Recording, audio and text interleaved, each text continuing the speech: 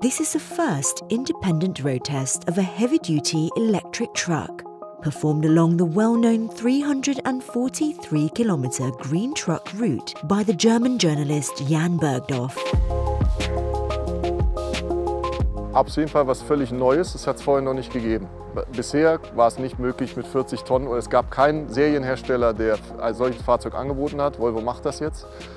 Und das ist eben schon ein Start vielleicht in eine neue Ära des Transports. And here is the test truck, the Volvo FH Electric. 40 tons total weight, 0 tailpipe emissions and 490 kilowatts of continuous power.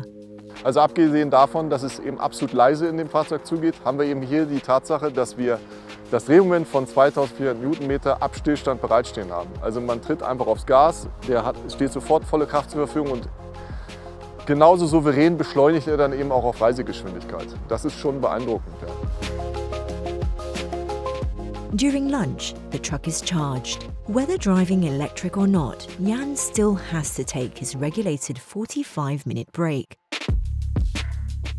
The Volvo FH Electric performed the test on par with the Volvo FH with iSave 500 horsepower diesel truck, maintaining an average speed of 80 kilometers per hour at 40 tons total weight.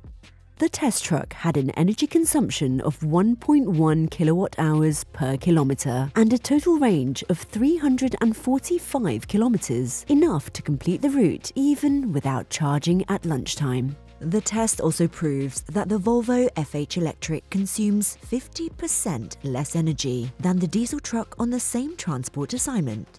That's because the electric driveline is much more efficient, making the all-electric truck a very powerful tool for reducing CO2 emissions.